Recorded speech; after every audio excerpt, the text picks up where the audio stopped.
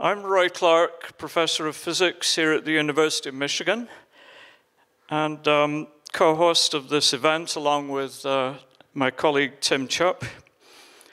It's my great pleasure this morning to introduce Dr. Oliver Kripfgans, Research Professor of Biomedical Engineering and Radiology, and also a Professor of Applied Physics. At a time when we were building a very strong interdisciplinary set of connections with other departments on the campus in the form of an interdisciplinary program called Applied Physics, we were very fortunate to have Oliver join us at the University of Michigan as a PhD student quite a while ago now. And after completing his master's in physics at the University of Saarland in Germany, in conjunction with the renowned Fraunhofer Institute of Biomedical Engineering. His research trajectory since then has as a faculty member at the U of M, has focused on the advancement of science of medical ultrasound, as well as its clinical implementation. And he's been responsible for making many important strides in the areas of both diagnostics, medical diagnostics, and therapeutics. And that's what he's going to be talking about today. We will be having a question and answer session after Dr. Kripfgans' presentation. So please submit your questions. If you're listening to this online through this email address, physics@umich.edu, or write your questions on a card if you're here in the auditorium. Now, without further ado, let's give a warm ultrasonic welcome to our speaker.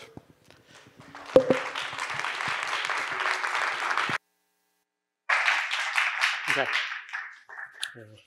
Thank you, Professor Clark, for this very kind introduction. Thank you, Professor Clark and the committee members for the selection of the Saturday morning physics speakers, for inviting me and giving me this opportunity. I thank everybody in the audience to come here today and show interest in this presentation and in Saturday morning physics at all. And I thank the audio-video crew here for taking their Saturday morning to help out. And I'd like to thank Monica Wood for assisting me this morning with experiments. Yeah, it has been a long journey. I came in 1996 from Germany with a master's in physics, had shown from the beginning interest in applied physics, was thrilled by the applied physics program here at the University of Michigan that, sorry, I did not know about, but learned since then that it's just fantastic, involving many disciplines across campus and being very successful in part because of the excellent leadership that has always been in place in applied physics. So let's dive in. We're going to talk about ultrasound. I'm going to stand on this side so I can see my slides. And some of you might say, ultrasound, what is that? Some of you might remember that, well, ultrasound is often used in the clinic. Some of you might say, well, you look at baby faces. And those baby faces have actually come along really well. I mean, this is an ultrasonic image. This is not a photograph, and they have certainly reached photographic quality, though that's not the main purpose of ultrasound. So let's keep going here. I always have to talk about disclosures. I'm not paid for this presentation. I don't get money or any other compensation except for being able to put a line on my CV, which I'm really honored to do. There is a book we wrote at some point during the pandemic and before that. If you purchase that, then I would actually get some money, but I'm not going to get rich that way. The main purpose is to do research, and we love our research as indicated by the smiley here. Research is something really meaningful, and you never know where you end up. I would have never thought that I would study physics. In fact, I wasn't that good at physics in high school. I wasn't bad, but I wasn't that good. And then when it was time to go to university, my fellow students were all picking various topics that they were interested in studying. And I thought, well, I don't really know what I want to study. I knew it wasn't language because I was so bad in high school and before in English that my teacher told me I should just stop taking English, which I did. And so I looked through the study guide for the universities and I thought, well, okay, what am I going to study? People go into electrical engineering, mechanical engineering, computer science, and all that stuff. And I thought, I like everything a little bit. So I ended up with physics because physics is a little bit of everything. You study mechanics, you study electrodynamics, you study all sorts of things. And I think physics can be a really, really nice platform for a boatload of jobs later on and passions. And so let's continue here. So we're making good use of this hour, which I'm already be ready for a waterfall of me speaking. And I hope you don't get tired of it. So ultrasound or sound in general is a mechanical wave that is propagating here in this room through the air, in the body through the tissues, which are mostly water. So the propagation is mostly based on that of sound and water. And while there can be a whole bunch of different waves, predominantly longitudinal waves are used for ultrasonic imaging, transverse waves a little bit. Longitudinal waves, the wave propagates in the same direction as the particles swing back and forth. And while this looks like the particles are moving to the right, they're not really. There's a red particle here, there's one here, and there's one there. And if you follow them, you see that they actually stay more or less in place. They oscillate around their resting point. But it's this collective motion that then makes it look like there is a wave propagating to the right. The transverse wave is that the particles are, in this case, oscillating up and down, but the wave is propagating left to right. And so again, for ultrasonic imaging, we use that one. We push on the matter in front of us, and that pushes on the matter in front of that, just like when you're standing in line for your favorite sports event. So since this is a physics talk, I'm actually allowed to put up an equation. If I give talks in more medical-oriented settings, they don't really like equations that much, even though equations can be fun. This is the wave equation, very appropriate for talking about physics, or ultrasound. This is the linear form, so it's the most simple form of the wave equation. And it's a second-order partial differential, or second-order differential equation. And so it has only 4 quantities in here. P is the pressure, T is the time, C is the speed of sound, and X is the location. And what this means is that if you have a pressure that varies, then it can produce an acoustic wave. We have pressure here in the room, just the static air pressure, about 100 kilopascals, so 1 atmosphere. That doesn't produce a wave because the static pressure doesn't survive that second order partial differential equation. It will be 0 after the first differentiation. If you have a pressure that just changes linearly, it still doesn't produce a sound. It has to change more than linearly so that it survives the second order differential equation. And so like a cosine or a sine, a periodic motion that is constantly changing, that survives it. And so most of the excitations that you see in ultrasonics for imaging, they're based on sines and cosines. And so this equation here relates time with space. So you excite a wave at one time at one position, and then at a later time at a different position, you can observe that wave because it travels there. And they are coupled by the speed of sound. And you put a square in there so that it's actually the speed of sound that you're measuring and not some kind of other quantity that is related to the speed of sound. So that's the very simple relationship between a pressure change, some time, and some space. Here's an example. This looks a little bit like a sinusoid. It's a damped sinusoid that has an envelope of the shape of a Gaussian curve. And this is excited. This signal is produced. It excites in an ultrasonic wave. It travels and it interacts with tissues or materials, and then it might be reflected. But we're going to get into that. For the physicists in the audience or people interested, excitations are usually in the nanometer range, and pressures that come out are maybe in the kilopascal or megapascal range. In this case, a 10 nanometer excitation produces about an atmosphere response, and speed of sound in tissues is about 1 mile per second.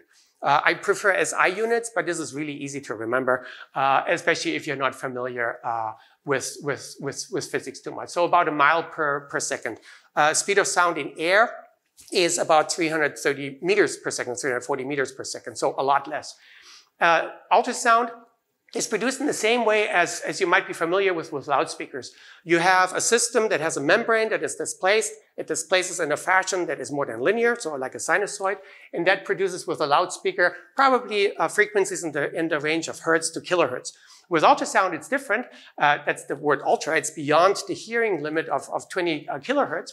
Ultrasound goes in the medical range, typically from kilohertz to gigahertz. In medical ultrasound, most likely megahertz. It really depends on the application. It's really nice to see how applications have spread to both sides of that constraint. They went down from the megahertz into the kilohertz for some applications, and they went up from the megahertz into the gigahertz for others. Oh, I forgot to mention that in a loudspeaker, you have a membrane that you displace, probably with an electromagnetic coil. In ultrasound, you have a piezoelectric crystal. It has a lattice structure in there that changes thickness as you apply a voltage. If you apply a positive voltage, it's one type of change. If you apply the negative one, it's the opposite. So you can make the crystal expand and contract. So here is a basic understanding of an ultrasound transducer, a so-called single element transducer. It has a crystal in there that's indicated in blue. The crystal is related to the frequency that you want to excite it with. And so at 1 megahertz for water, it would be 1.5 millimeters, but the speed of sound in these crystals is much higher, so they're thinner. And so the crystals are at lambda over 2. In front of the crystals are matching layers that allow us to actually get the sound out and let it propagate. Those matching layers are typically lambda over 4, and then in front of those is a lens that is used to focus or pre-focus the sound for a given application. And so this is a very basic understanding of what an ultrasound transducer looks like in case you want to build one. You can actually buy the materials, and nowadays with electronic kits, you can actually make these quite easily.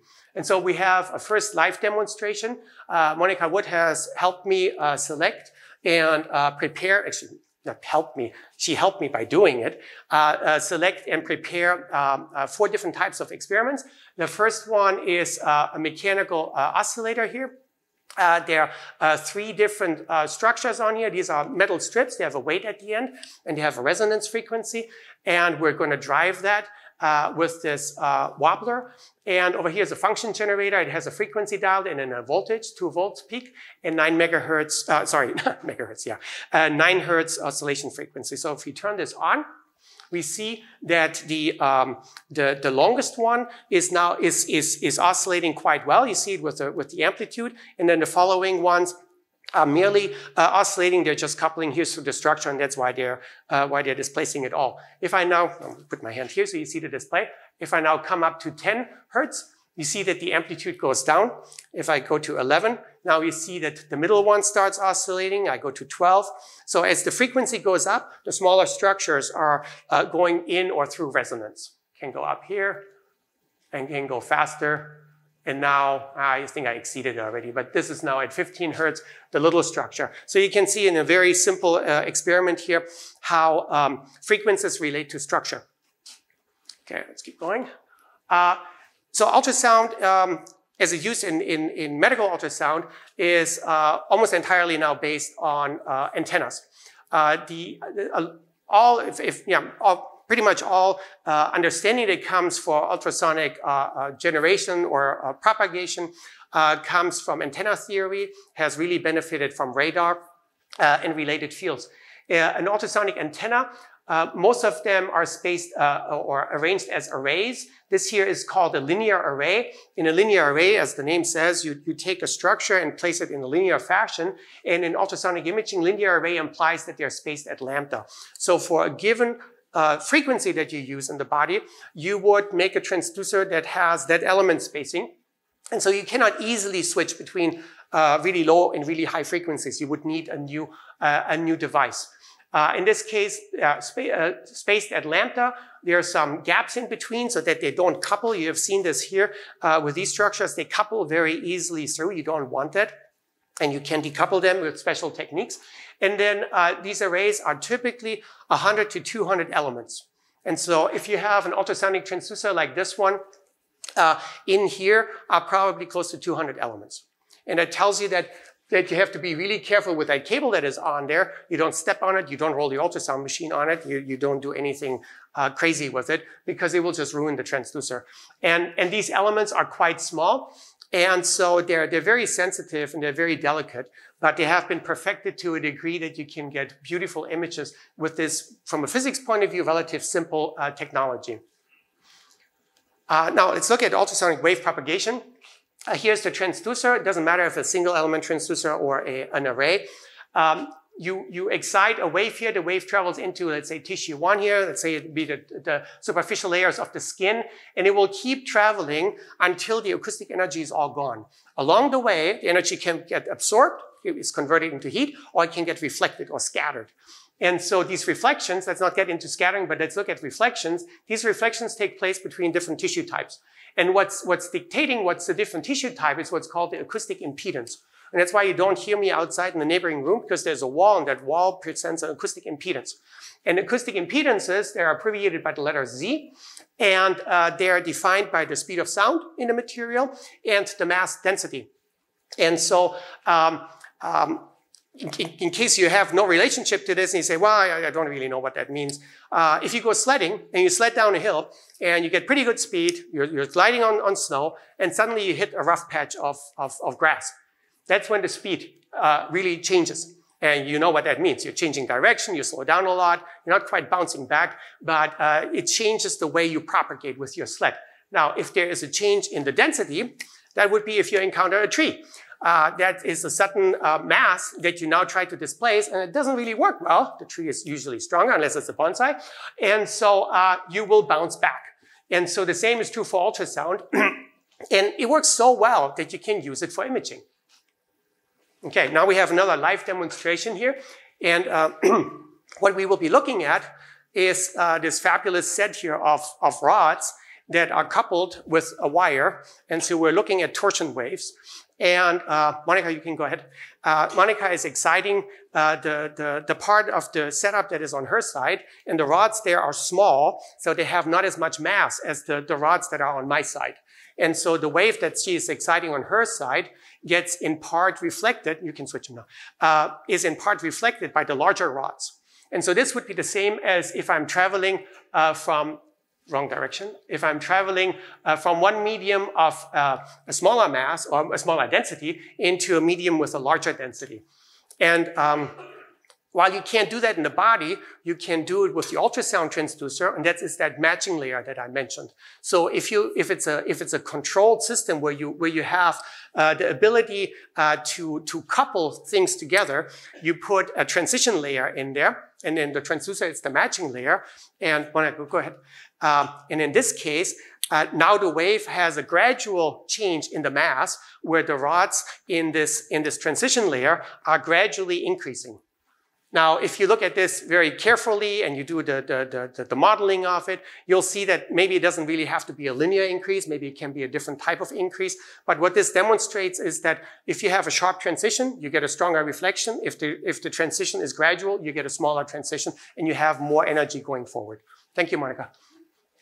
Mathematically, this reflection is expressed by the difference in the impedances. So if you have impedance 1, impedance 2, you take the difference, you divide them by the sum. That is the reflection coefficient. It's as simple as that.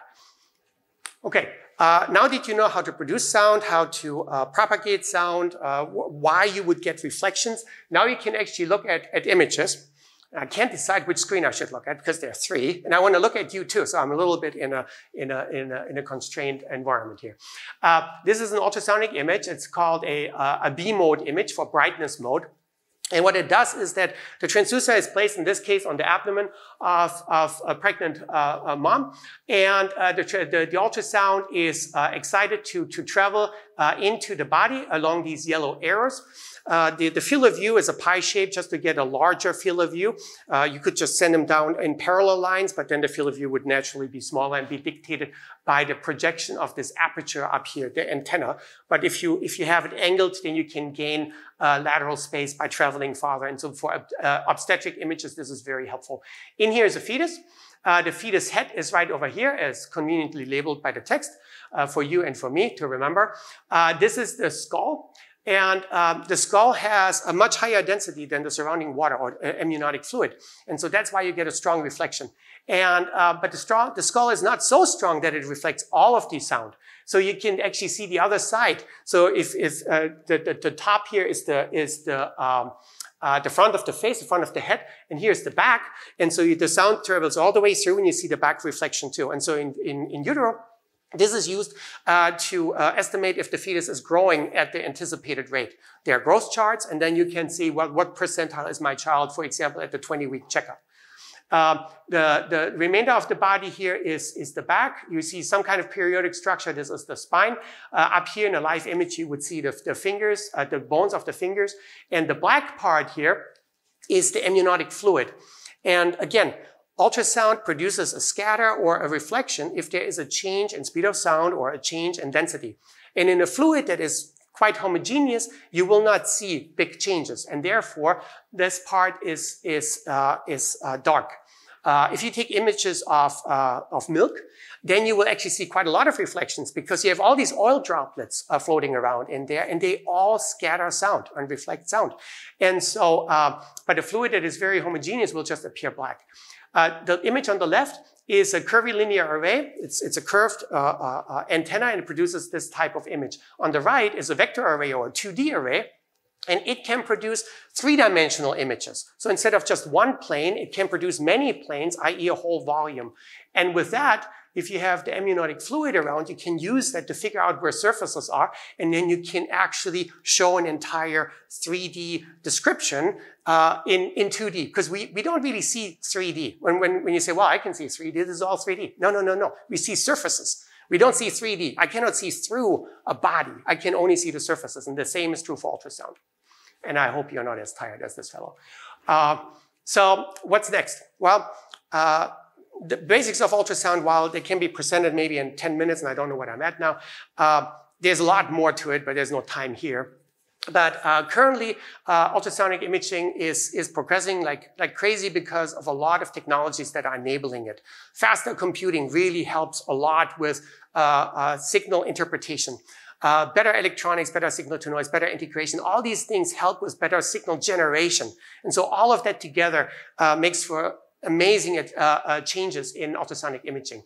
One of the attempts to make ultrasonic imaging in the clinic better is the Quantitative Imaging Biomarker Alliance, or QIBA, Q-I-B-A, and it's from the Radiological Society of North America, the RSNA, and they attempt making medical imaging in general better. So it's not just ultrasound, it's CT, MR, nuclear medicine, and maybe others that I'm forgetting right now, but ultrasound is one of them. And the attempt is to focus on numbers, on reproducibility. We are all different. And because we are all different, we need to make sure that if you measure my temperature, if you measure my blood pressure, if you measure something with imaging methods in my body, that is actually what's representing me. And if you do it at two different devices, that they measure the same thing. Or if you do two different operators, they still measure the same thing. Otherwise, it would be a fruitless undertaking. So QIBA is working on this with many volunteers, including our lab. So let's look at blood measurement or blood flow measurements. On ultrasonic images, you have seen the grayscale image, the B mode image. You can overlay color, and that color represents blood flow. And the physicists here in the audience might say, wow, cool, this is really nice. This is Doppler. I know Doppler. It's when the car comes by, or the ambulance, or the police car, and you see the change in frequency. As the car approaches you, frequency is high. As the car passes, the frequency is low. And so that's entirely based on the Doppler effect. And while Doppler can be used to look at blood flow, it's not really a good idea. And I tell you very quickly why. So if you look at Doppler, and you plug in the parameters for the Doppler shift equation, blood moves, let's say, at 30 centimeters per second. It's a pretty good estimate. It's higher and lower depending on where you're in the body. A frequency of 5 megahertz is good, but we do it fractional of that frequency anyways. There's a certain angle, because you might not look head on. You might be at a certain angle of it. 60 degrees fine gives you a factor of half. And so when you plug that in, you get a very small frequency shift. And that is because the speed of sound is so much faster than what you're looking at. And so because of that, because of this really small frequency shift, it's not really practical. As a physicist, you might say, well, I can measure that. I make a really careful experiment in the lab, all controlled. Yes, you can. And in astronomy, honestly, I don't know what the frequency shifts are, but I wouldn't be surprised if they're much smaller than that. Who knows? But in the body, you can't do that. And I'll show you why. As a physicist or as a high school graduate, you might say, well, I knew something about attenuation or about absorption. There's a law that says things are absorbed with with an exponential function here, with an exponential decay. And so the Lambert-Beer law tells you that if you have a certain frequency and you travel a certain distance, the amplitudes come down. And so that's also one of the reasons that when I speak in here, you might hear me outside, but you're not hearing the same frequency spectrum. The frequencies are all attenuated in a different way, and it's because of this relationship. And so for an ultrasonic signal that is produced here at time 0 at 5 megahertz from the previous example, if it travels by this really odd number of 27 millimeters, don't ask me why, after 35 microseconds of travel, it has now decayed. And it has decayed in two ways. The overall intensity came down, but it shifted frequency. So here are the two frequency spectra here. You see frequency from 0 to 10 megahertz. This is the original one, which is dashed in the second plot. And then the other one is shifted by about 300 kilohertz down. Frequencies are diminished. And so now you already have a shift of 300 kilohertz. That is a lot more than that 0.0002 of the original frequency. So that doesn't really work. And you might say, well, so what do you do? Well, when you see me walk here, then you see that I'm moving, but you don't see it because I'm emitting some kind of Doppler shift. You see it because I change position. It's as simple as that. And ultrasonic waves, when they travel, they have a very nice property. They have a maximum, so there would be some kind of intensity here, but they also have these transitions through zero amplitude or zero pressure, zero particle velocity. And so these zero interceptions, they can be tracked. And so if you take this signal here and plot it across here and make a two-dimensional intensity plot out of it, you will notice that this fast time axis from 33 to 38 is remarkably similar to this one. So the structure that you see over here is this pulse on the left, just a little bit longer. If you take that and you look several times, in this case, you look over a certain period of time, make measurements, and you track me as I'm walking, you track the blood as it's flowing, you see that there's a shift. And you take that shift and you plot that shift as a function of time. You relate the phase to where it comes from, what's the frequency, what's the wavelength, all these things, at the speed of sound. You can then measure a speed. It's as simple as that. It comes, of course, with its own problems, but it works really well. And it's implemented on any standard ultrasound scanner. And it's then used to visualize blood flow. Now, can you quantify it? Well, yes, you can. You might remember that there was this angle in there. So you don't necessarily know what the angle is. You can correct for it. Yes, it can maybe work. It can be a little bit tricky, but it can work. But what we're really interested in is not a velocity. What we're interested in is a flux. A flux is an amount of volume of material that is coming through per time. And so in terms of blood flow, you don't want to know how fast the blood gets from your heart to the brain or into other end organs or your limbs. You want to know how much gets there, because the more it gets there, the more oxygen comes in, the more nutrients come in, the more waste can be carried back out. And so you're really interested into the flux. And when you do it with traditional methods, you run into these problems that our lumens, our vessels, they're not necessarily circular tubes. So you don't know what the geometry looks like. You don't know what the angle is. The flow can be difficult. When the blood comes out here out of the heart through the aortic arch, it is crazy. It's totally turbulent. And there can be other reasons. You can have plaque in the neck. There can be all sorts of reasons why the vessels are not circular.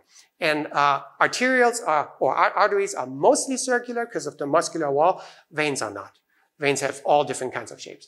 And so because of all these reasons, we're reverting to Carl Friedrich Gauss on the German 10-mark bill here, together with the equation. So if you want to cheat in high school, you just take out old currency.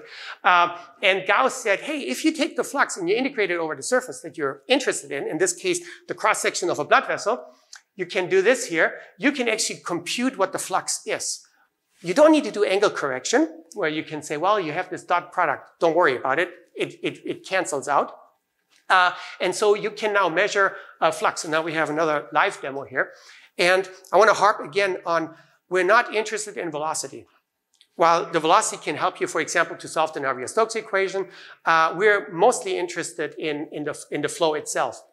And my question to you is, well, here you have two different experiments, or two different scenarios. You have a kitchen sink, or no, actually a lab sink, it's not a kitchen sink. The lab sink here, and you have the Mississippi River.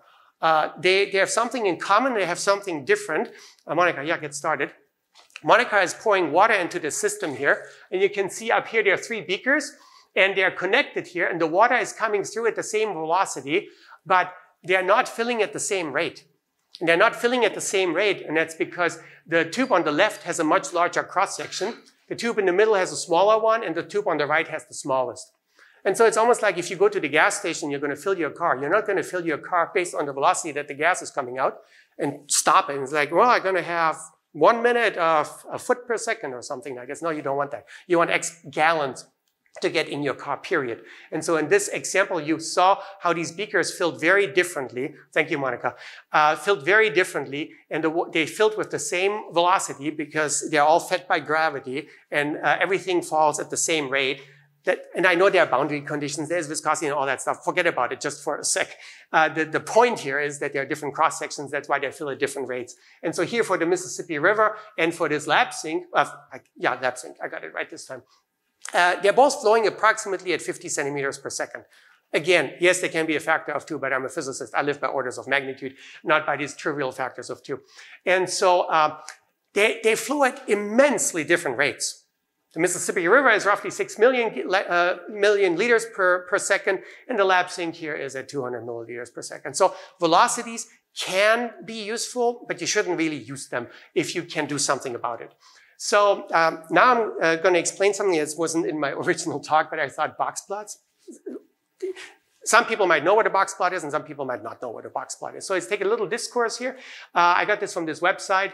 You can Google everything. And while you can Google everything, you also need to understand it.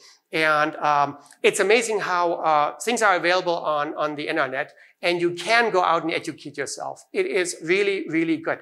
But you always need to be careful that, oh, maybe I missed something. And depending on what the magnitude of the questions that you need to answer, you need to think more or consult other sources. And so in terms of box plots, imagine you have 2 teams, they're competing. And they're scoring, and here are the scores here from 0 to 30. Team 1 has scores pretty consistently between 10 and 20. Team 2 has this wide range of scores from almost 0 here to almost 30. And in order to visualize that, what that distribution is, or how well they did or not, you can take this data here and put it in a different shape. And so you can model that the distribution of these points follows some kind of Gauss curve that has a mean, it has a width, and so it has characteristics that you want to convey in some kind of other fashion. And that's where these box plots come into the game. These box plots are structures that have certain features. They have a box, in the middle is the median, on the edges are the quartiles, so typically this means then it's the 25% range and the 75% range, and then you have these whiskers that can be defined in various ways. In this case, it's based on the 1.5 times inner quartile range, which is is this range here, but it can be others, and then it's denoted. But these box plots basically tell you that, well, here's a distribution. This is what it ranges over, and this is where it's mostly concentrated, i.e. where the box is. And so we use that in order to look at clinical data. While doing experiments in the lab, including these here with the flowing water, they can be very controlled. They can be repeated many, many times. They can be understood really well. If you do stuff in the clinic, it's not necessarily this case. And so here is a figure from a publication by Dr. Pinter, who is sitting here in the audience. In this case, we were looking at umbilical blood flow in pregnant women, of the umbilicus of the fetus. And we were comparing two different populations. We were comparing moms with normal pregnancies and moms that experience preeclampsia. Preeclampsia is something that is more and more seen. And for those that don't know, preeclampsia, this is from Wikipedia here. It's a disorder of pregnancy characterized by the onset of high blood pressure. Or at least there is something that's called preeclampsia. It's associated with high blood pressure, maybe other conditions. And we were interested in what the venous blood flow looks like. And first it was anecdotal because we were looking at normals, so to say, and there were some data points that were low. We thought, well, okay, we made a mistake or it didn't work. But they subsequently turned out to have a condition. One or two actually had preeclampsia, and we subsequently learned that. Subsequently, the clinic learned it, and we thought, wow, oh, that's pretty cool. So it's not a bug. This is actually a feature. We saw that there is something going on. And then subsequently, we studied more, and we saw a pretty good difference between blood flow in normal pregnancies and blood flow in preeclampsia pregnancies. Now, they overlap. Completely aware of that. There's still work that needs to be done, because if you have something that can see something on a population average, that just means that you have an idea that something's going on. It doesn't help a given patient. If you're up in here in this range, you would say, well, okay, I'm pretty far away from the preeclampsia group. But if I'm down in here, then I'm with the preeclampsia group, and then maybe you need further evaluation. But at least it gives us hope that there is something that can be elaborated on and done in a more sophisticated way. Another thing we saw, and here's an image of the umbilical cord, and this is kind of backwards, but it has to do with which direction the umbilical flow goes. Here are the two arteries, and arteries are usually depicted in red. And as a physicist, you will say, well, that doesn't make sense, but let's not get into that. And there's one vein. And what we do is we look at the venous flow here, and we had seen that if you do the traditional measurement that is based on the velocities, there was a coefficient of variation of almost 50%, so 0.46. Our variation was only about 18%. And so we had shown with this that not only can we do this in a more reliable fashion, because we're not relying on these conditions like circular tubes, no turbulence, known angle and all these things, but we could also have more reliable and a better trust in the experiment. So that was really exciting. Okay, we're done with 50%. Let's see what time it is. 11:06. All right. Well, we're actually done with a little bit more than 50%. But and I'm expecting questions later on, so you can already get your cards and write questions. So let's shift gears, and let's have a question for the audience. Which body part is regularly clinically checked, but never with ultrasound? Or at least not that I know of, and I should know it. Any takers? Heart. Which? Heart. The heart? It's checked with ultrasound. It's called echocardiography. But good try. The knee? Yeah. There's musculoskeletal ultrasound. Sorry, that's actually a good specialty. And U of M is really good at it. The brain? Yeah, brain is really hard because you have the skull here, but you can go through the temple. And you can get some images of the middle cerebral artery, and they're not bad, but they could be better. Anything else? The eyes? Oh, yeah, that's a good one. Yeah, the eyes. It's coming. Actually, one of my coworkers had an exam here at Kellogg Eye Center, and he sent me his ultrasound image. And I thought, oh, wow, this is really cool. Thank you so much for doing this, but I don't like the image. It wasn't done with my favorite machine. Yeah, the eyes are not really done much. Any last taker? Lungs? Oh, yeah. Don't? Okay, I can count on that one too. This is fun. So lungs, you can't get ultrasound into the lungs easily. And when I'm walking, this lady here is constantly focusing on me. Sorry for the trouble. Lungs are really tricky because also you have this impedance mismatch. So you have soft tissue here on the outside. It's mostly water. And then suddenly you hit this barrier where you go into the gaseous space of the lung. And now you have a very different impedance. So you get tons of reflections. But what turns out to be previously an artifact, I'm going to step a little bit back. Maybe I get feedback here, but still with the camera. The images look really weird, and people said, oh, don't do this. This is not a good idea. These are just artifacts. But it turns out that you can actually see changes in the lung, pathological changes in the lung with ultrasound. And because of COVID, lung ultrasound went up like crazy. You could do a lot of lung ultrasound with COVID patients to see what's going on with the lung, and we'll see a lot more in the future. So that's another example of, well, this is terrible. No, it's not really terrible. It's find something useful out of it. An American expression is if somebody hands you lemons, you make lemonade out of it, right? And so, okay, what we do is periodontal ultrasound. And I always call it dental ultrasound, and people say, oh, crowns and roots and bones. Like, no, that's not quite it. It's a little bit, but not quite it. So periodontal ultrasound means we're looking at the soft tissue surrounding these hard structures. So we differentiate between soft tissues and hard tissues. And traditionally, ultrasound transducers are quite large. This is a 3D one with a mechanical contraption in here to swing back and forth. This is the one you saw previously. And what we would like is to have a transducer that is actually about this relationship with the tooth.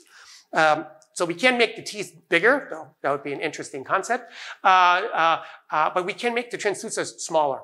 And so we have succeeded in making these transducers so small that they're basically the size of a toothbrush and still image. So this transducer here is 16.2 millimeters here on the aperture across, and in there are 128 elements at up to 30 megahertz response. And we'll get into what that means in just a second. And so this one first started out as a prototype. We tested it thoroughly, and we were really excited.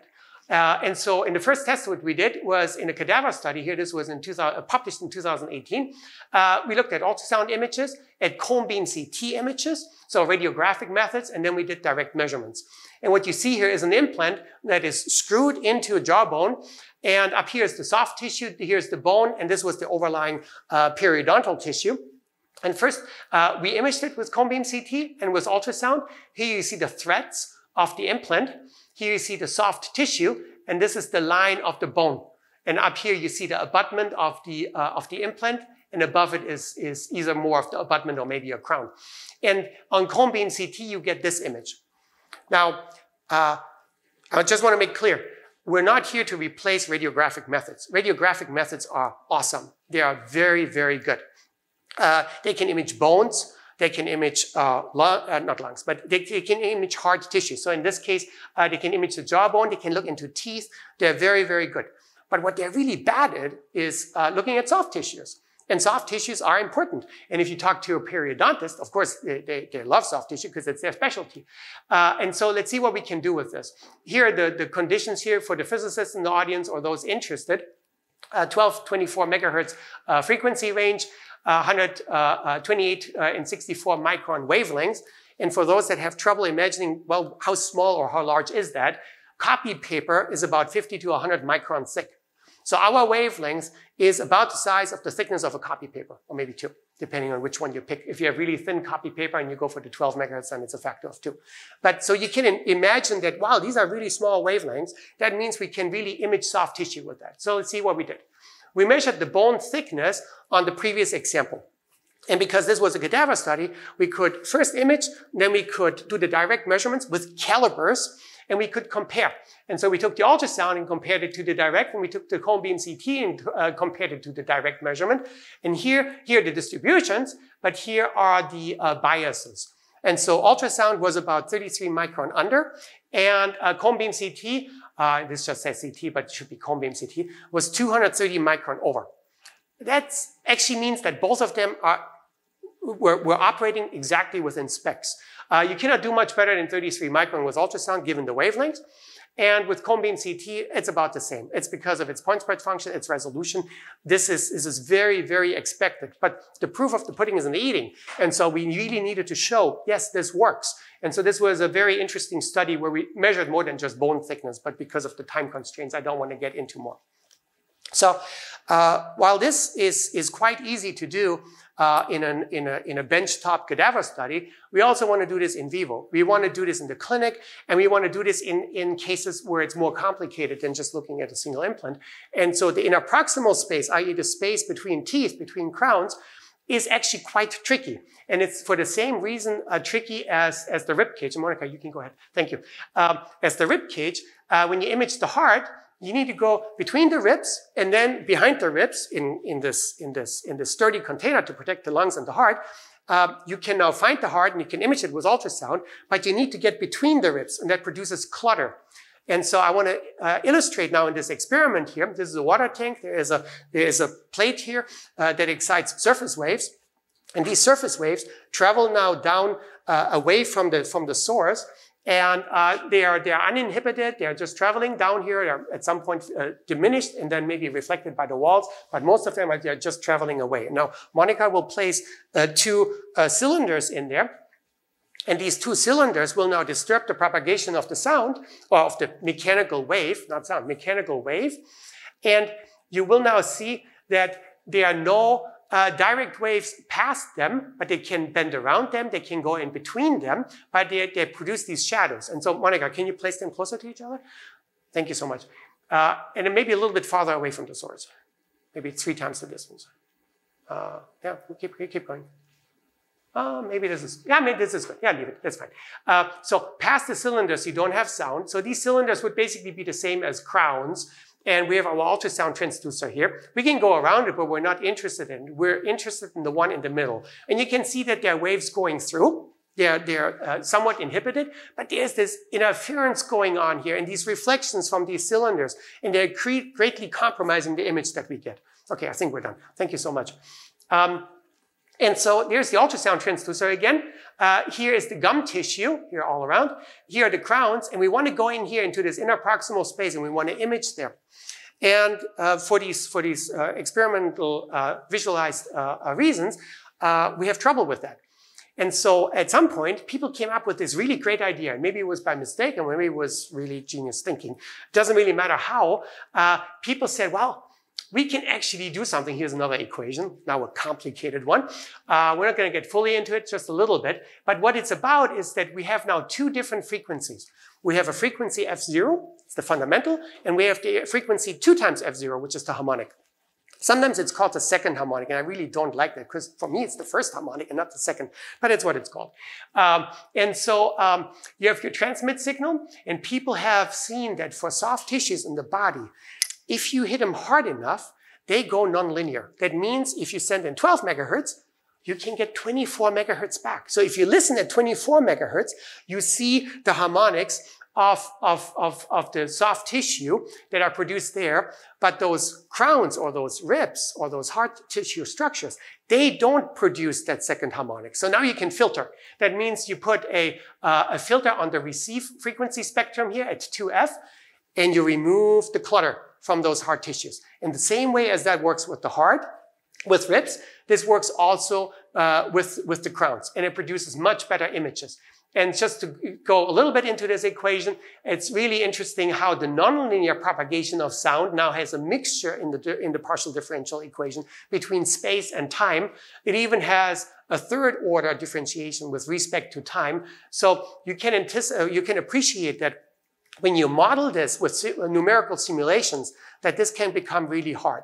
And I know this is, for modern technology, a simple equation, but imagine that you don't have just one ultrasound transducer, but you have an array with 100 elements. Or some of our arrays nowadays have 15,000 elements. Okay, so now we have 4 orders of magnitude higher. As physicists, orders of magnitude. So you can be beaten very easily with the complexity in the system.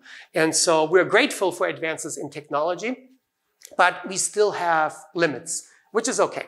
We're fine with that. We always had limits.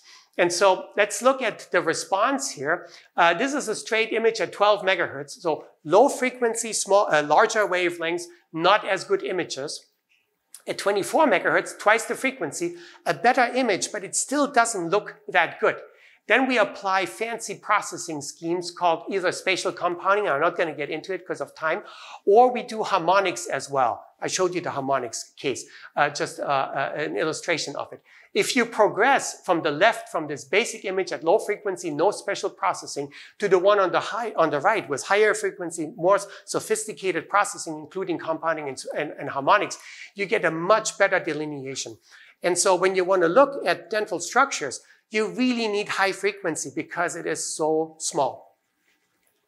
All right, this is a study by Dr. Barucci. It was just, I think it was published this year, fairly recently. And this was really nice in the sense that we were looking at clinical cases. Here you see crowns, you see the implants with their abutments. This goes into the jawbone. And then we have the superimposed soft tissue, the periodontal and mucosal tissue. On the right side, you see ultrasonic images of those in B mode.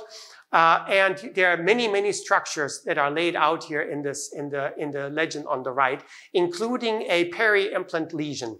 You see how the brightness changes here. This is the regular healthy soft tissue, and then you have a lesion. And we're still studying this. There is still a lot of work ahead of us. And what we were looking at is peri-implantitis.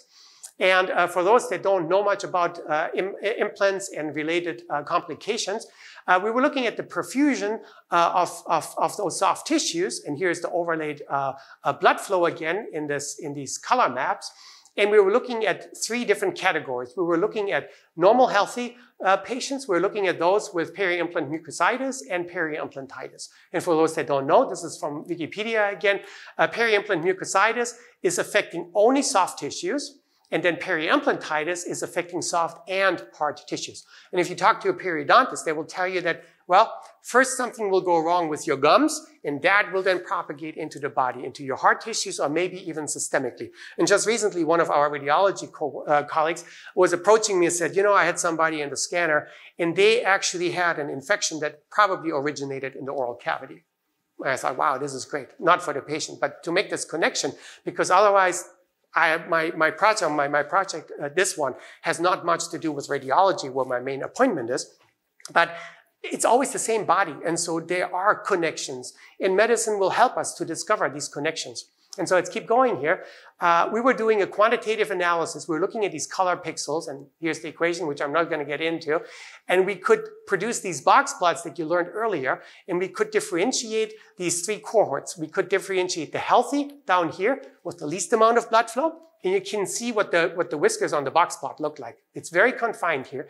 Then we have the peri-implant mucositis that is clearly different from the healthy tissue, and we see that it's a higher range and also more spread out. Well, people might be at certain levels of infection here. And then we have the more concerning one, the peri-implantitis with the most blood flow.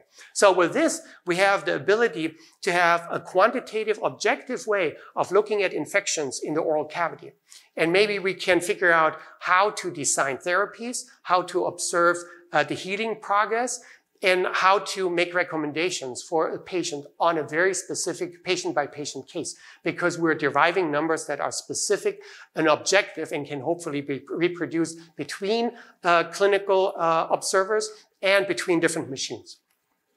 Okay, future steps. Both volume flow and periodontal ultrasound still has a lot lying ahead, and that's great because that's what we do. This is why we go to work in the morning, and this is what keeps us up at night sometimes, including preparing for this talk. But it's great joy. It can be frustrating, but it can be very, very rewarding. So I would like to acknowledge my immediate collaborators, Albert Chen, Brian Folks, Marilia Ishida, Stephen Pinter, Fabiana Zoki, Jonathan Rubin, as well as the larger team. And this is not even all of them. I tried to be really diligent and include everybody that is included, has contributed to the slides here, as well as the physics demonstration team. Thank you, Monica. Roy Clark for inviting me to speak here. Thank you very much. The live stream team, thank you for operating the equipment.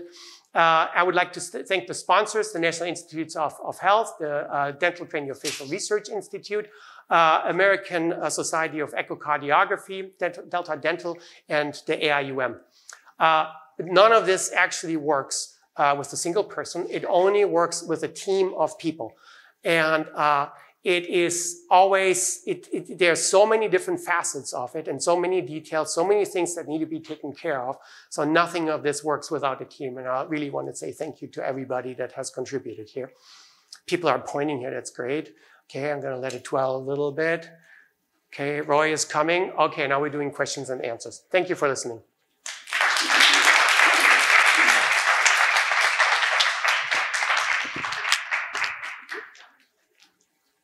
Thank you, Oliver, for a beautiful talk, very instructive. And it definitely gives us something to think about when we're in the dentist chair, wondering what all the technology is doing and the procedures. So thank you for giving us those insights. Thank you. So we've got a lot of interesting questions from our audience for you. I was sure this topic was going to raise a lot of interesting questions, so let's make a start on those questions. And could you, there are a number of questions related to the kind of information that different medical images provide, including, of course, ultrasound, but also X-ray, CT scans, even MRI, although I think the area of your clinical range is probably MRI is not very commonly compared with the kind of images that you've been talking about. Anyway, could you say a few words about what are the advantages, disadvantages, and if combining different techniques Sure. can provide information that's really useful? Yeah, absolutely. Our body is a biological system and an emotional system, and it cannot just be projected on a simple imaging technique. Our body is really complex, maybe the most complex things in the world. Ultrasound is one way of looking at the body. So is CT, so is X-ray, so is MR, so is nuclear medicine, anything. Measuring my blood pressure. It has one meaning in one person, another meaning in another person, but there's a population average response that makes it a useful tool, and so that's why we use it. Ultrasound, often it's called ultrasonic imagination because the images can be difficult to interpret. But with enough practice and expertise, they can be very revealing. The beauty of them is that ultrasound is cheap. Ultrasound shows you real-time images. So as you scan along, you get images and you can basically browse around and see that you find what you're looking for. And they're non-ionizing. There is no harm with ultrasonic imaging, though it's still a medical device. And there was something a few years ago where one of the celebrities bought an ultrasonic scanner off eBay and started looking at their unborn child. And that raised a lot of concerns because you don't do that. Even though, yes, it's benign, but it's only benign if it's used in the right way. In a very easy way, you can run somebody over with an ultrasonic scanner. It would be a side effect, but a very unrelated side effect. But ultrasound is very benign, but it has limitations. You cannot just do anything with ultrasound. And as I alluded to with the dental, cone beam CT and X-rays, they will never go away. I shouldn't say never, but they will not go away anytime soon because they look at different properties and they can do things that ultrasound cannot. And the same is true for MR. MR and CT and nuclear medicine, they're called cross-sectional imaging modalities. Sometimes people forget that ultrasound is as well. But I think people refer to it as cross-sectional because you can just go straight through the body. Take a whole cut through and you push somebody into the scanner, you push a button, you run a scan and you get a great 3D image of a body. Now, yes, there are details with that, but it's more straightforward than ultrasonic imaging is. So there are trade-offs, and we're always well advised if we are doing educated choices of what imaging modality we choose for what. But we should always have open ears for new things that are on the horizon, like ultrasound here for periodontal imaging. Thank you. There are a number of technical questions which kind of overlap with both physics and electrical engineering, probably. There are issues to do with resolution and bandwidth. So one question that was interesting concerns the effect of the element spacing on bandwidth and resolution. Could you give us a bit of more information about that? Yeah. As I demonstrated with this experimental setup, size relates to the frequencies of excitation, and they then relate to the what we call in a systems approach or an imaging approach, the point spread function. And the point spread function means that if I want to image a point right here, if I want to image this point, I look at it with my modality. How big is this going to appear? And that point is not just a circle or a sphere. It has a complex shape. With ultrasound, there is something called side lobes and grading lobes, with other imaging modalities as well. Everything has a various degree of sophistication to it. With ultrasound, ideally, you would have really high frequency and you would be able to image a lot. Well, it comes with trade-offs. If you want to image at high resolution, you need high frequency. High frequency does not travel far. I put up a loudspeaker in here at 10 kilohertz and you'll probably not hear anything out there. But if I run a loudspeaker here with 5 hertz, you might hear it all over campus. It's because sound is attenuated in various ways with its frequency. And so we need to be mindful of having the right excitation for the right application. And so on the ultrasound machines, there's always a range or an array of arrays, right? A range of arrays, and they're used either for abdominal imaging, for peripheral vascular imaging, maybe now for dental imaging. And you always need to make a trade-off.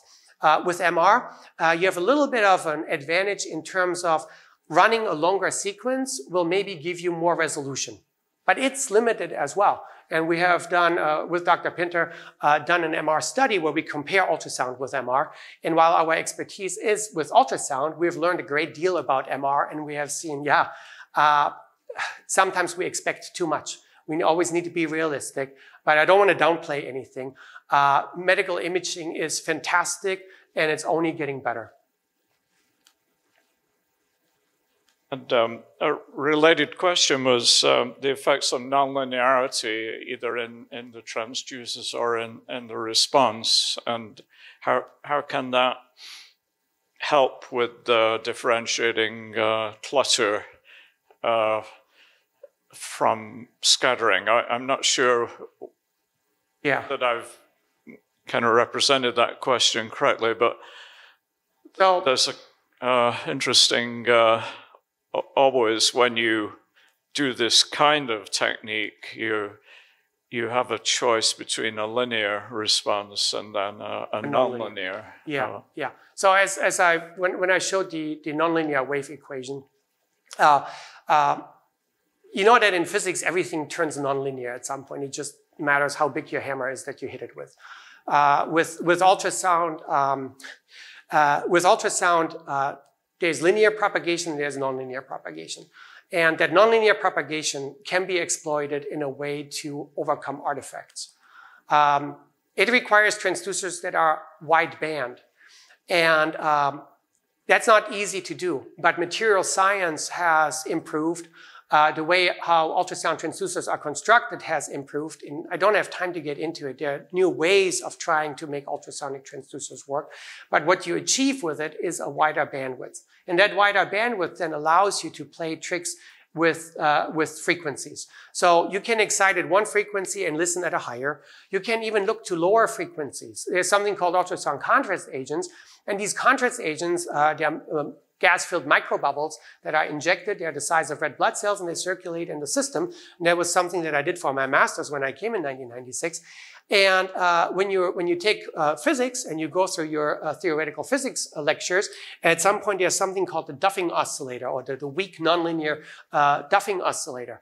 And it's a very beautiful concept of an oscillator that changes characteristics as it goes through its cycles. Well, those are these gas bubbles. They do exactly the same thing.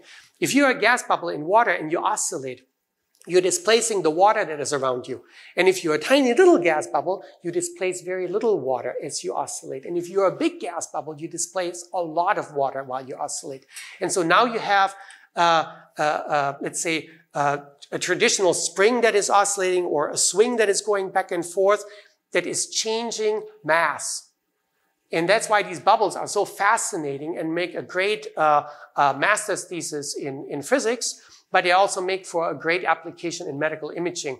And so these gas bubbles have become sophisticated, or were engineered with gases in there to make them survive circulation for a longer time. They have ligands on there so that they can attach to certain types of cancers. They can be used to make pressure measurements. There are all sorts of applications where you exploit the abilities to deviate from the regular expected behavior. Where you go away from linear behavior, you go to nonlinear. And again, it's that you have to look at the physics and see what's going on. And then you need to find the engineering that actually makes it feasible. Because again, you can do something in a physics experiment in a lab, but it's a long way until you're actually in the clinic. And you can do it by non-experts of the technology. And you can do it in a reliable and economical way, because it needs to be cheap too. Otherwise, it's not going to be used. So this is a question that a lot of researchers around the U of M are interested in from the point of view of optics and doing measurements on spectroscopic systems. And it's to do with including or modulating the beam, ultrasound beam, with a chirp signal. So chirping obviously you've got in a lot of the transducers you use, you mentioned 5 megahertz, which is a single frequency. Right. Could there be advantages, as there are in spectroscopy, to chirping the frequency? So when I say 5 megahertz, well, that's the center frequency. As you saw, there are pulses. Pulses don't have a single frequency. Pulses have a frequency spectrum, right? If I would have a single frequency, it would be an infinitely going on signal that has one frequency. So all ultrasound that is transmitted, except for a very, very small exception, are finite duration. They are finite frequency spectrum. Yes, people have done something called matched filters. They have sent out codes, coded excitation. I think that's where the speaker, or the person asking the question is going. And we have used that in the community to overcome limitations of sound propagation with attenuation. So if you want to keep your same system, you have a certain ability of producing sound at a certain pressure magnitude. And you cannot do more because you would hit either the limits of your system, or you hit the limits of the FDA, how much sound you can introduce into the body. You need to find other sophisticated ways of still recovering signal. And so if you send a chirp, you can then get closer to the noise floor, and you can make a filter and figuring out, well, is there a signal in there that looks like my chirp? There are other things that are called Barker codes and others that have a certain pattern, and you look for this pattern in your signal. And so while a sinusoidal excitation is maybe more trivial, that can also then show up easier in the noise floor. But if you send a sophisticated pattern, you can find that pattern. Oops, that was me. Oh, that's okay. Now I can't go back. Maybe that means I should stop. And so with that pattern, it makes it easier to find the signal and recover resolution. With the chirp, the resolution is not as good when you recover it as if you do it with a more sophisticated coded excitation. So there is electrical engineering involved here. There's physics involved. There is material science involved, biomedical engineering, computer science, if I forgot it. Of course, medicine, biology, all of these things are involved in making these systems a success. And again, they didn't reach its limits yet. There are always new applications coming, and they are at various degrees of implementation. And it takes medical centers like the U of M in order to go through, because private practice will probably be the last one on average to adopt to new technology. Academic medical centers are the ones that have the scientists and the clinicians that are interested in furthering the fields. And so we're really relying on those in order to come up with new technologies. Yeah, so a lot of exciting developments in the field, even though it's been around for a while. There are many things yet to be explored with the technique. Yeah. Could you describe some non-imaging modalities? For example, one questioner asked about kidney stones. What can be done in that area? Yeah, so we always differentiate ultrasound into the lookers and the cookers. And I think it was Matt O'Donnell that coined that term on North Campus with our biomedical engineering group. Naturally, the lookers are the ones that make images or produce images and use them. The cookers are the ones that do the intervention, that alter. Partially, it's literally cooking. There's something called high-intensity focused ultrasound, with which you can heat tissue, and that is already done in the clinic. This is done with interventional radiology that either stick metal probes into your body and use RF ablation in order to cook tissues, cancerous tissues. Or actually do the opposite and do ice balls, freeze the tissue, or maybe do freeze-thaw cycles in order to kill the tissue. They're all different kinds of approaches, and they have very meaningful ways of doing it and reasons to do it. An ultrasound is one where you maybe don't have to stick anything in because you have a wave that travels there. The most well-known one, the most historical one is kidney stones, and that's lithotripsy, where you basically blow up stones, with an ultrasonic wave, and it's done by a spark gap that is in a parabolic reflector, and so it's just like a parabolic antenna. So you have this spark that is suddenly discharging. It launches an acoustic wave. That acoustic wave is reflected by this ball into the body and is focused on the kidney stone, and you blow up the kidney stone. There are groups around the country that come up with very sophisticated solutions for blowing them up in a more controlled way, harming the tissue less that is surrounding the stones, because just charging something in your kidneys, while it has the advantage of lowering the size or reducing the size of those stones that you can pass them by peeing them out, of course it has effects onto the surrounding soft tissues. And I'm not an expert on that, but I know some of it from conferences, from the literature, etc. And there are still amazing investigations underway where people look at the soft tissue response. How can I minimize, for example, the inflammation that goes along with this treatment? How can I blow up or break stones that are of certain sizes? They're of certain chemical compositions because they're not all the same. Maybe even how can I destroy gallbladder stones? They are very different. They're very gummy. It's not as easy to erode them. And so people are trying to produce more and more non-invasive approaches to therapy. Two others that come to my mind in terms of the therapy. One of them is histotripsy, that's done here on campus, originated here on campus. And that's not blowing up of stones, it's destroying soft tissue.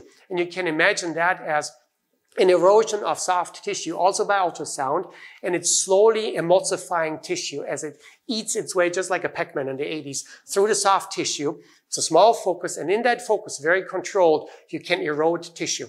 You can erode tissue to a degree that you could also just pee it out, or you could aspirate it with a needle. It's a beautiful technique that will bring many generations of interventional radiology along and be used in the human body. And the last one for now is something that we do in our lab. that Dr. Ali Aboussa here in the audience is working on, and that is drug delivery with ultrasound. Ultrasound has the advantage of being an imaging modality and a therapy modality at the same time. And so what you can envision is that you follow the bloodstream, you image where a drug that is injected into the body is flowing in these microbubbles, and that's where it ties together, in these microbubbles or similar constructs. And you say, okay, here's a location and I want to treat this location. I want to do something. I either want to destroy tissue or I want to promote growth of tissue. And so you can image that you're at the right site, it's targeted.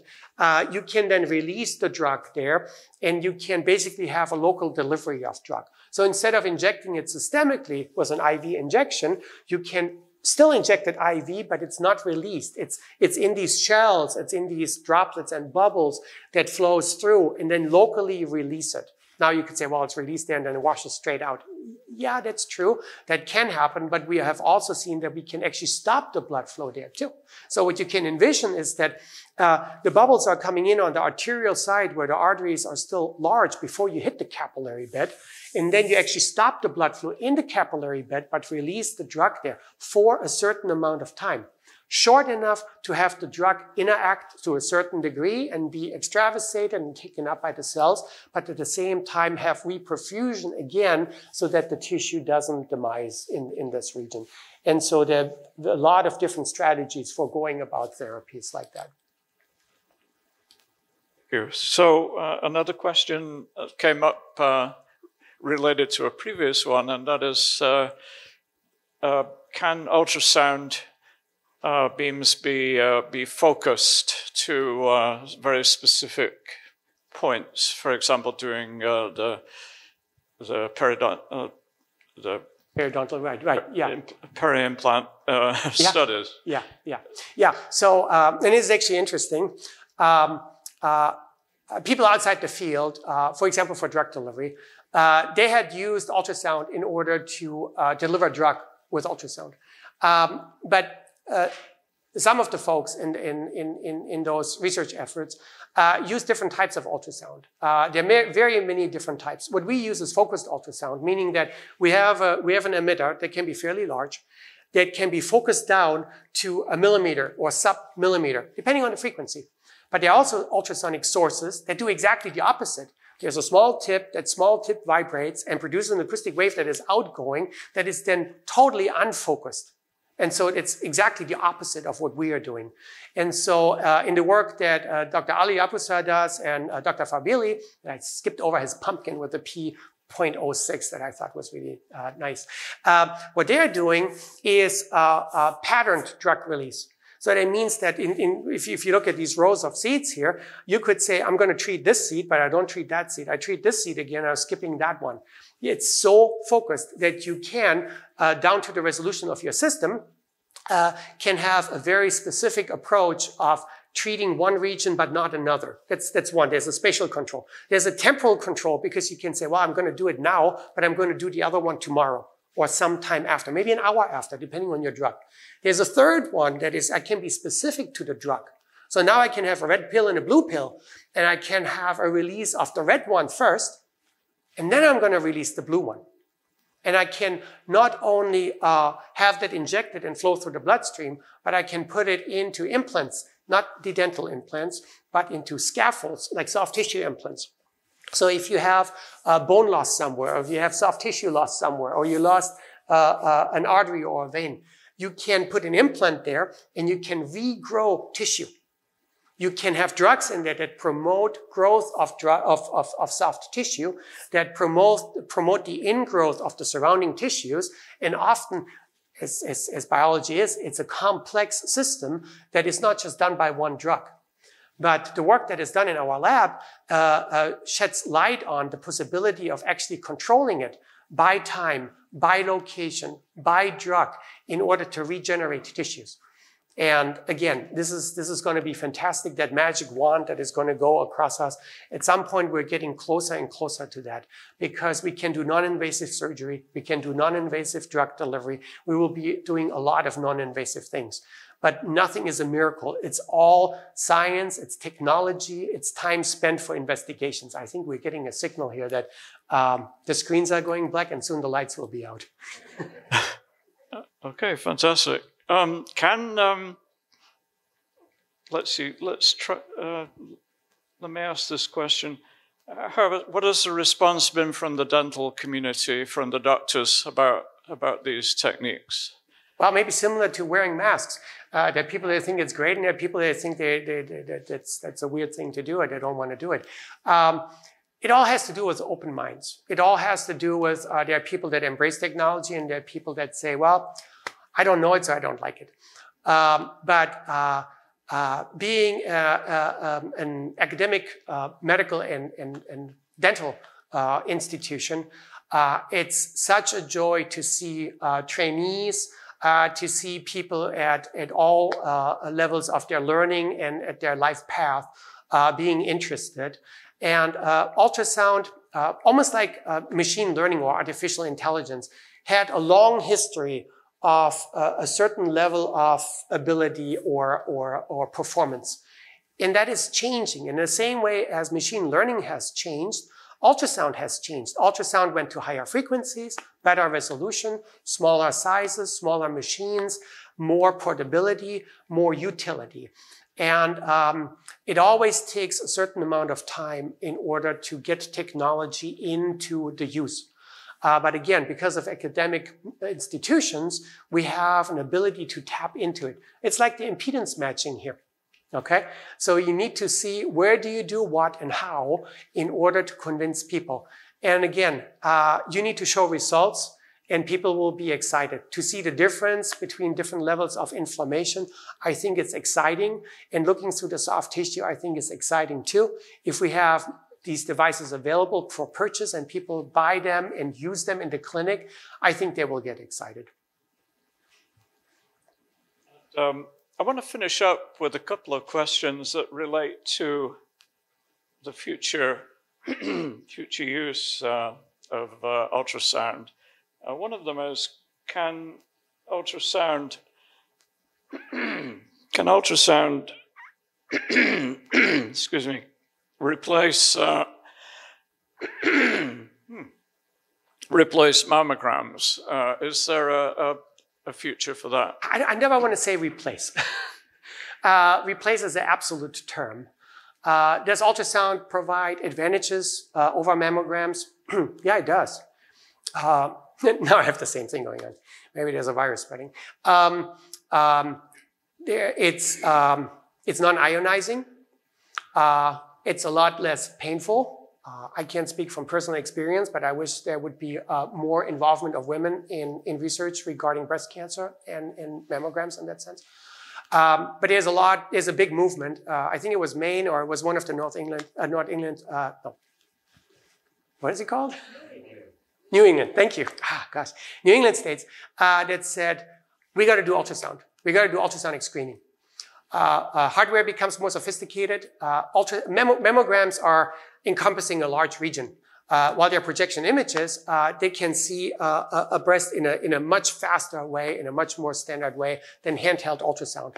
And so there are things out there like ABIS, automatic breast ultrasound, and other systems that are very reliable, can be very easily standardized, and can do a great deal to reduce false positives. That's what we really want. We don't want to do biopsies on women where it's not really indicated. So that's what's called a false positive. And with ultrasound, you can reduce those. And another good thing about breast cancer, and breast cancer is not a good thing, but a good thing in terms of the healthcare that can be provided in the imaging is that more and more breast cancers are at a stage, are detected at a stage where you watch them. You don't do intervention immediately. And that really means that we're starting to catch them earlier. It's the same for prostate cancer. Prostate cancer is at a state where you do this watchful wait, and you go in for your annual or regular checkups. You do imaging, you do your PSA levels, and most likely you will die before your prostate cancer kills you. And that is fantastic that we have imaging abilities that catch things earlier, because then we have more choices in terms of intervention. So I think that would represent it. Okay. And then is in the clinical study of pre-eclampsia that you described, is the variation in the results there, the kind of spread of of data due to patient variation, or is it due to the technology that still is being under development? At first, I don't know, because we're just starting with this. But it's most likely both. The data that we took can be improved. We can do this better. We can do more controlled studies. We're already working on another way of looking at it, which I don't talk about now because we're still in the process of publishing it. But it's going to be really interesting in the sense of understanding better what the fetus does, what the placenta does. And it's very exciting to look at the physiology that is in this placenta-fetus system.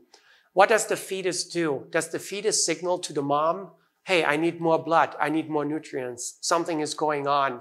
Is it the placenta that is sick that the fetus is then showing the response of because the fetus is not growing or there are other things going on with the fetus?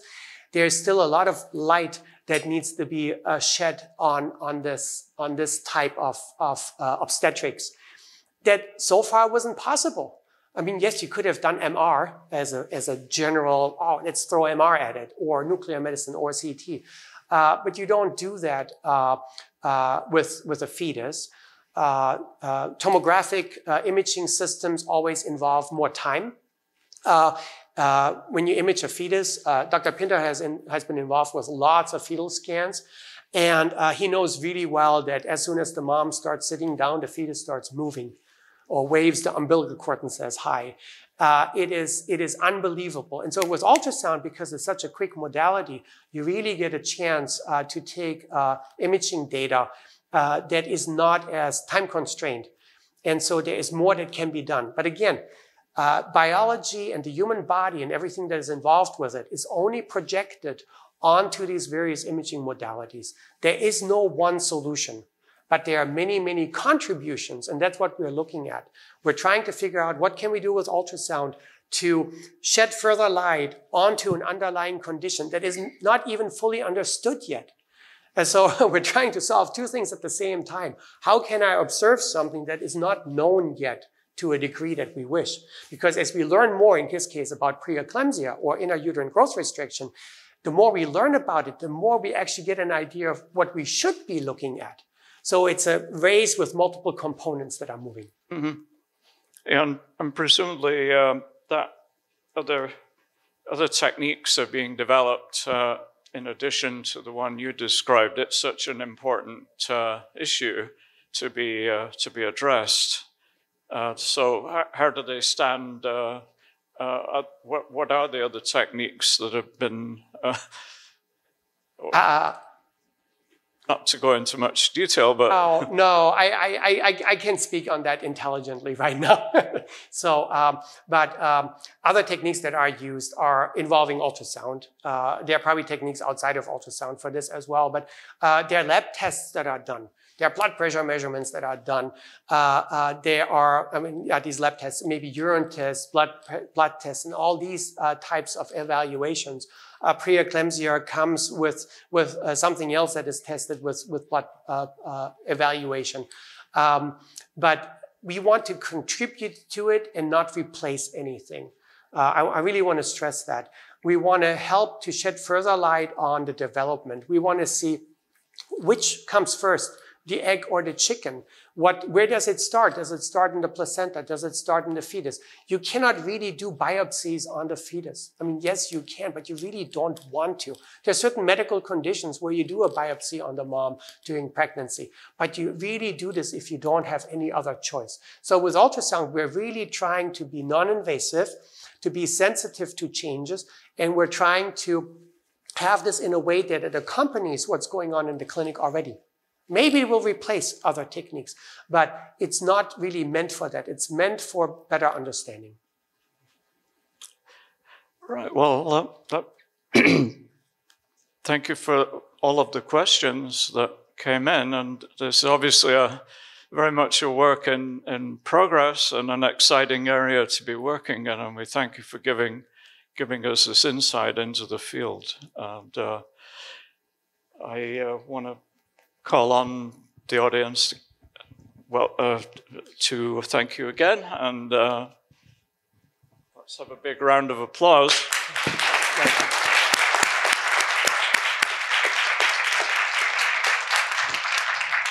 Thank you for having me. It's really awesome. Thank you. And thank you for the questions. And if you have more questions, I'll stick around a little bit. I'm happy to entertain more. Thank you.